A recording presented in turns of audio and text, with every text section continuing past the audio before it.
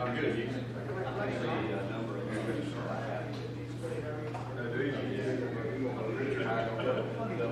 Hey, what's your win now?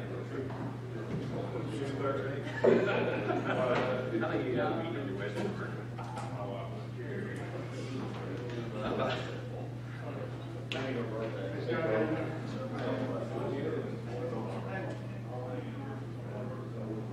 See, you have commission meeting to be tried. I spent my whole birthday running around. Yes.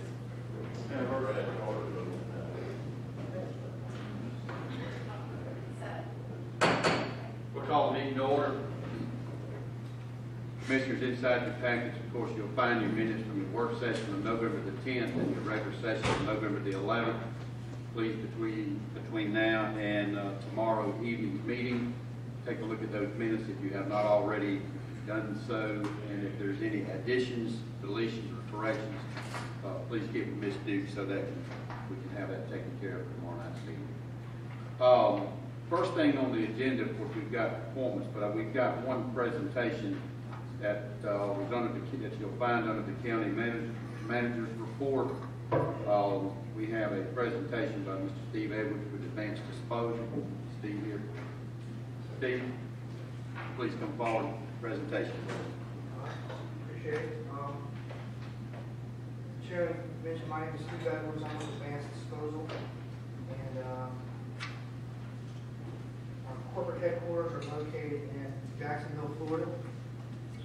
And we've got about 100 employees here in Lowndes County, Valdosta area, South Florida region.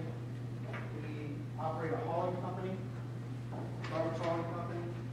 We also own and operate Evergreen Landfill, and we provide pretty good significant impact in the South Georgia area. And just wanted to give the commission kind of an update and a request that has come about in the past 22 months since we started the contract. Just reading through the handout that I submitted to you, this is a request to Lowndes County Chairman and Commissioners. We'd like to work together with y'all to amend the solid waste franchise agreement due to lost revenue and increased costs as a result of unanticipated changes in the past 22 months. Just looking back at the history, the county put out an RFP for solid waste services. It was due September 13th, 2012. The county negotiated and ultimately selected Veolia Environmental Services, who had the lowest and most responsive offer.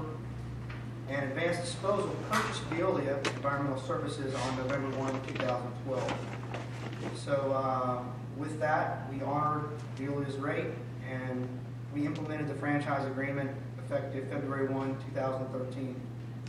The reason for the request is to try to reverse some negative impacts on our business from lost revenue and increased costs as, again, the result of unanticipated changes in the past 22 months. The first one, revenue loss due to another hauler providing garbage services to Lowndes County residents under our exclusive franchise agreement.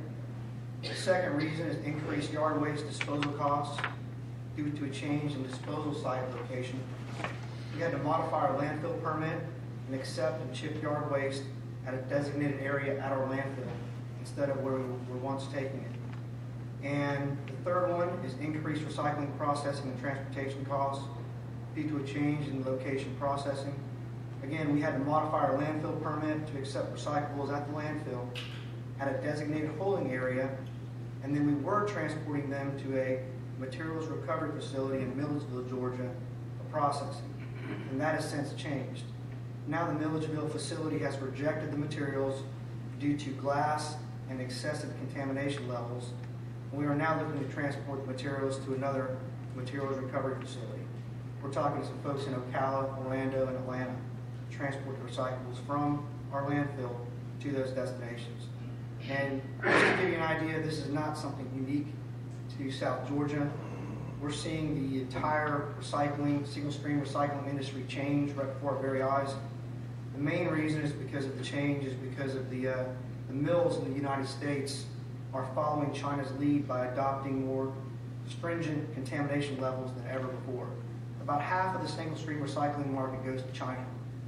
And what's happened is China has said, we're going to enforce and create more stringent requirements for contaminants because those are lowering the profit margins. And what's happened is the U.S. mills are just following suit. In the Atlanta market, we're seeing a lot of cities and counties take out glass because that's one of the highest contaminants in the load. And you're also seeing recycling facilities in the Atlanta market shut down and close because there are just no outlets anymore. Another reason because of increased administrative and operational costs due to an extraordinary number of residents who initially subscribed service and then later decided not to pay, and we had to, of course, discontinue their service. And the last one is increased operational costs due to a higher than expected number of non-subscribers to the curbside solid waste services. In other words, there are more folks than what we expected that don't have service of any kind. And to wrap things up, we'd like to address these unanticipated changes working with the county that has impacted our operating conditions under our franchise agreement. We'd like to discuss a resolution as quickly as possible and of course work together with the Lowndes County Board of Commissioners to resolve this in the best interest of the Lowndes County citizens. And just wanted to update the county on this, and hopefully we can come to some kind of resolution shortly. Okay. Any questions for Mr. Edwards? Yes. Steve, from what I'm gathering, amend means something dealing with the price. Yes, correct. So Price or working with the county, because I think originally we had the price point of $12.80 per home, and because of these changes, we're looking for some relief because it's not what it once was in 22 months ago. Things have changed significantly. And as I outlined, for those reasons, we're looking for some kind of resolution with the county to move forward because we can't move much longer where we are at the $12.80 per month. Steve, I hear what you're saying, but I must be honest. I mean, it's a lot of good people put themselves on the line for this thing, and a lot of people paid a heavy price for this. I still receive complaints right now about customer service. It's not necessarily an issue of not wanting to be with Advanced, but it's just trash cans dumped over, trash on the side of the street, the whole shebang.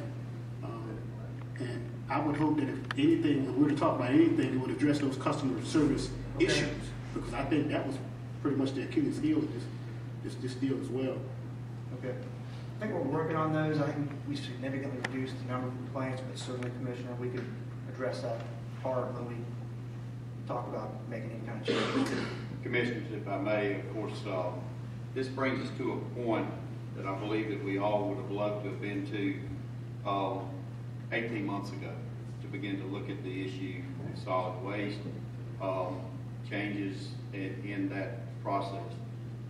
This will now begin to give us the opportunity to relook at the franchise agreement, possibly amend the agreement, possibly make changes that hopefully would be to the benefit of the citizens of Lowndes County.